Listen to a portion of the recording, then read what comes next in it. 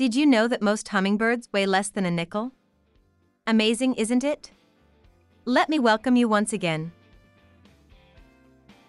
The purple gallinule, Porphyrio martinicus, is a swamp hen in the genus Porphyrio. It is a rare species, placing it into the family Rallidae. It is also known locally as the yellow-legged gallinule. An adult purple gallinule has purple-blue plumage that will shine green and turquoise when in good lighting. Adults also have a pale blue shield on their forehead, which connects with the red and yellow bill.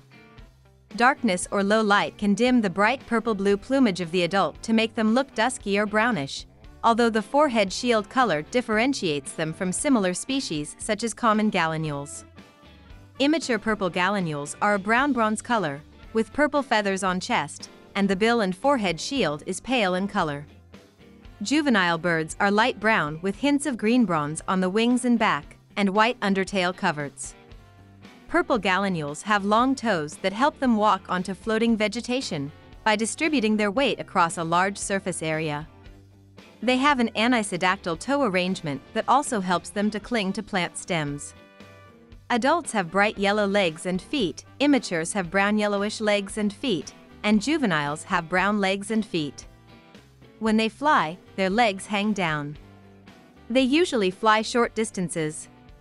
Purple gallinules have floating nests within the dense vegetation along the shallow margins of lakes, rivers, and marshes shorelines. They lay between 5 and 10 eggs that are buff or pale pink with brown and purple spots. Purple gallinules' nest and territories are defended by the monogamous pair, and the juveniles remain in the territory to help care for siblings.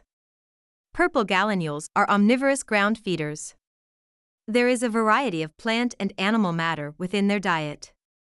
Some of the foods they consume are seeds, leaves and fruits of both aquatic and terrestrial plants, insects, frogs, snails, earthworms, and fish. They have also been known to prey upon the eggs and young of other bird species. Can you please help by sharing this video? Please get back soon. Bye.